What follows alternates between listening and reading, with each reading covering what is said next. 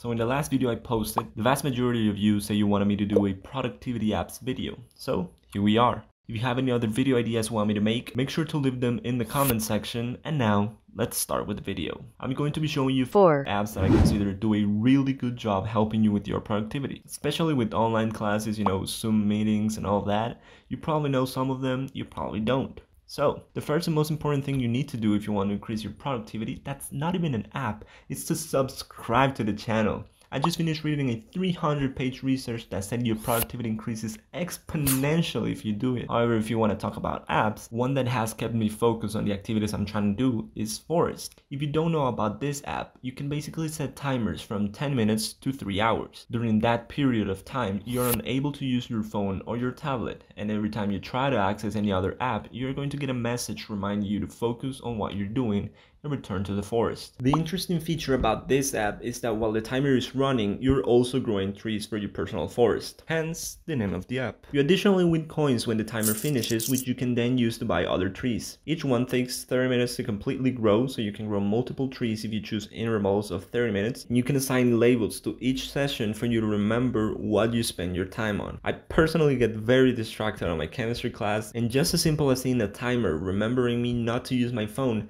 helped me to pay more attention and not do other things. As I mentioned before, you can use your coins to buy different kinds of trees. There are some that are very expensive, so if you want to have them, you're going to have to spend a lot of time being productive. They also create events in which they release exclusive trees, and you can also buy background sounds if that's something that helps you concentrate. There's a premium version of the app, and if you decide to pay for it, which is like $2 if I'm not wrong, you're able to connect your account on many devices, which can help you expand your time tracking, and it gives you the opportunity to grow multiple trees simultaneously on the same account. Additionally, with this, you can help planting real trees with the coins you obtain from being productive. Each of these real trees costs 2,500 coins, and you can buy up to 5 trees per account. Finally, and still with the premium version, you're able to create a whitelist for the apps you use that you consider still part of your productivity, or are the ones you're trying to focus on. You're able to use these apps even when the timer is running. In here, I have apps that I usually use when I'm trying to be productive, like Google Docs, Excel, note-taking apps such as Squid, OneNote, NoteShelf, and I also have the app that a lot of you have recommended and that I've been using to read and write over PDFs, which is Xodo. And I'm hoping I'm saying it right. This is a PDF reader and editor, which is really powerful in my opinion. You get a lot of customization options for the way you want to read your PDFs.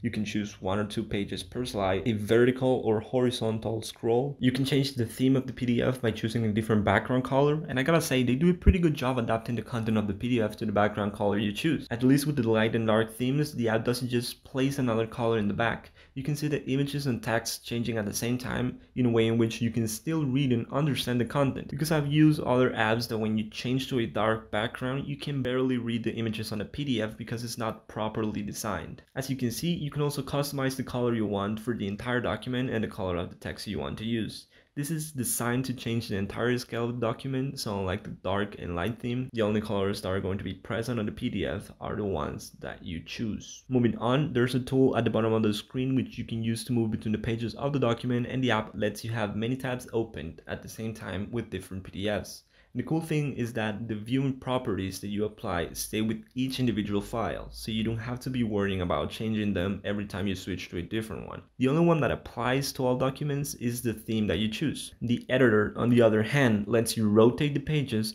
crop them, add new ones, delete or rearrange them. So right there, you already have a really nice PDF editor for the pages, but you can also edit the content of them. Not entirely, there's still some things I wish you could do, like continue typing or deleting words, but you can underline the text, make it bold, or you can also write on top of the file with the S Pen. The app supports it, and it even lets you access the eraser with the button of the pen. The resultant handwritten notes are not the prettiest and you don't get pressure sensitivity, but personally I don't think you really need that in here. You do get a highlighter, different shapes, comments, signatures. You can add your own type text, images or voice recording, and all the changes you make to the file are going to be automatically saved when you exit the app.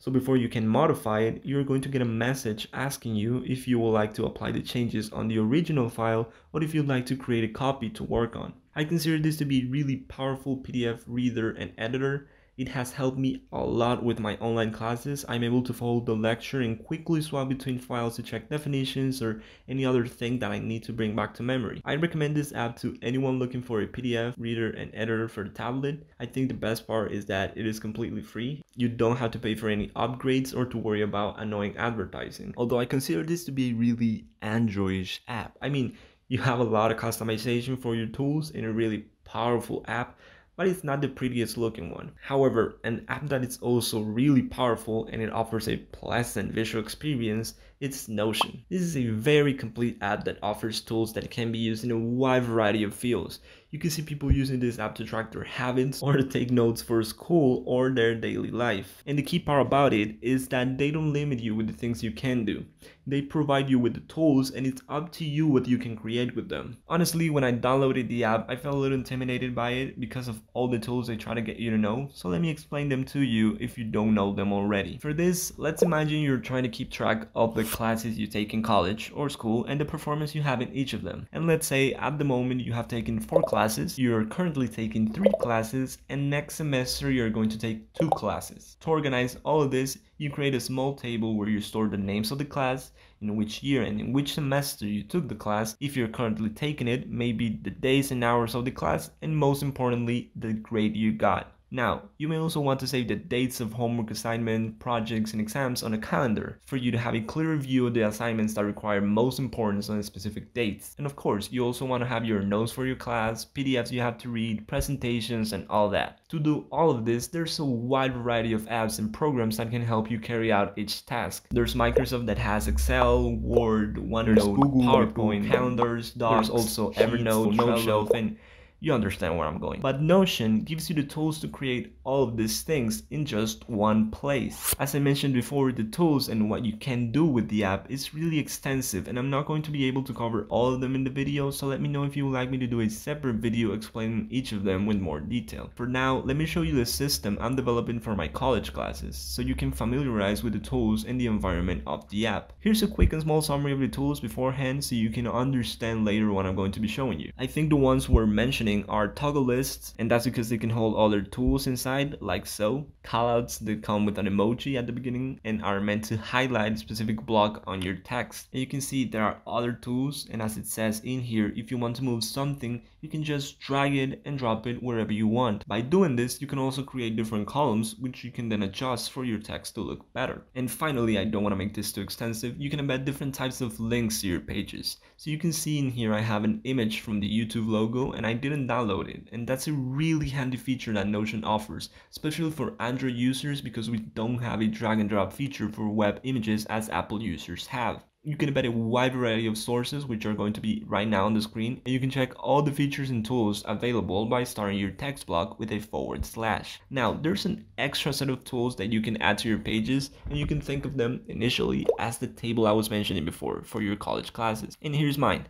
You can see I have the name, the code, if it's a completed or ongoing class, the semester and year I took it, and if it's a class related to my career, which is computer science. In each column, you can specify the type of element that's going to be in there and the name of the column. You can have text, numbers, you can create a list per each column in which you can select either a single or multiple elements. You can also choose files, checkbox, URLs, emails, and down here we have a more advanced section as it says in the subtitle. But what I want to show you is this one that says formula. If you're familiar or know anything about programming, this is basically a tool that can help you program certain things inside a column.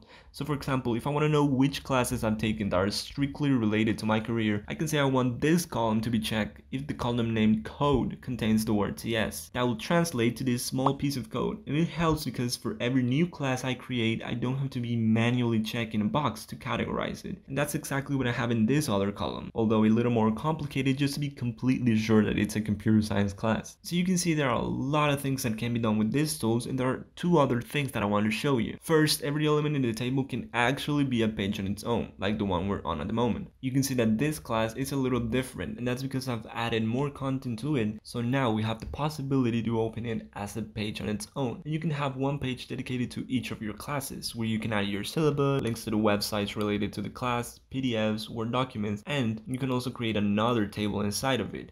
And that's what I did in here for my homework and projects of the class. As you can see, I have the name. Again, if it's a completed or ongoing project, the percentage it represents to the final grade, the due date, the grade I got, and how much that represents to my final grade. And this last column is actually a formula in which I have the grade I got multiplied by the percentage of the assignment, so I know how much that really means to my final grade. You can also add summary information at the end of the table. You can see I have the average grade for each assignment and the sum of all the pieces of grades, which basically represents the final grade. The second thing I wanted to show you is that you can have different views of your tables. So for example, in this one, I don't really care about the percentage if I have the final grade on the last row. So I created a view that's called good view. I know, very original. Where in the properties of the table, I've chosen I don't want to see the percentage column. And you can select a different sorting method for this view that is not going to affect the other one. You can also add filters, so let me create a new one to demonstrate this to you. So for example, I can say that I only want to see assignments that are either ongoing or next. And in that way, we're only seeing the tasks we need to focus on because they're not completed. So we can call this view pending assignments. That's really cool, I know, but you're not only limited to tables. You may remember we talked about calendars, and you can create a view specifically for that in here, or a board if you prefer that type of view, or a gallery if you're more of a visual person and decide to also add images to each of the entries of your database. So you can start getting an idea of all the things you can organize with this app. And the best thing is that it's synced across all your devices. So we're talking Android phones, a tablet, a Mac, an iPhone, iPad, a PC, and it's also majorly free. There are 2 personal plans, and the personal pro plan is actually free for students and teachers. So if you have an educational email, you can choose this plan for free. But the regular plan is also really good, so you don't have too much to worry about. As I mentioned before, you can use this app for your classes. You can also track your habits, take regular notes, track your expenses, your budget, or plan a to-do list for the day. But if you're specifically looking for a to-do list app, I will recommend you to look at Any.do, which is basically an app designed to plan your day, week, or month if you really like to plan things. This is also a freemium app, so you can use it mostly for free, and you can unlock more features with the premium version.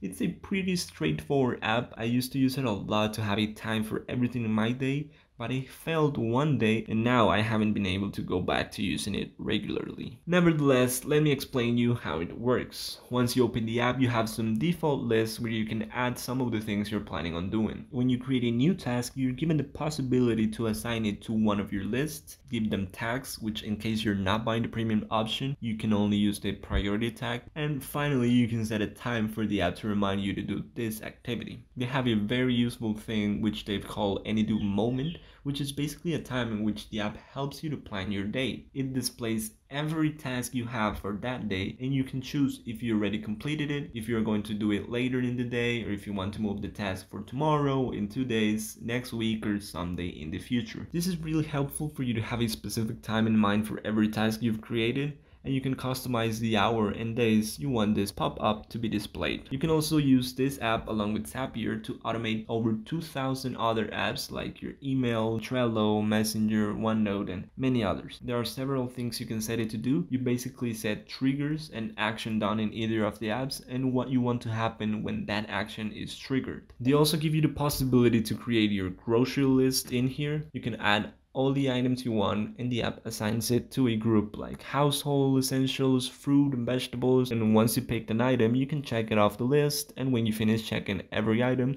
you can uncheck all of them or clear them if you're planning on doing a different list. Probably the thing I like the most about the app is the widget they have. I don't know why, but I like to see how the things I've planned for tomorrow move from one category to the other, and the fact that you can use this app on almost any device you can think of, like literally they advertise the app to run even on smartwatches, which is incredible. But by having it on any of your devices plus being synced at all times without any troubles, at least in my experience, it is a really powerful app that can boost your productivity if you use use it regularly. If you're wondering about the premium features, you have to pay $3.05 per month, but billed annually, which is one of the reasons I didn't buy it, because you have to pay $36 and some cents at once. They don't give you the option of choosing a smaller plan, or at least I haven't seen one, but they do offer a 7 days free trial for you to test the app and decide if it's worth it. On screen, you're going to be seeing the things you get by buying this premium version of the app. I do not think there's much else to say about it. It is a really useful one that can contribute to your productivity, maybe more,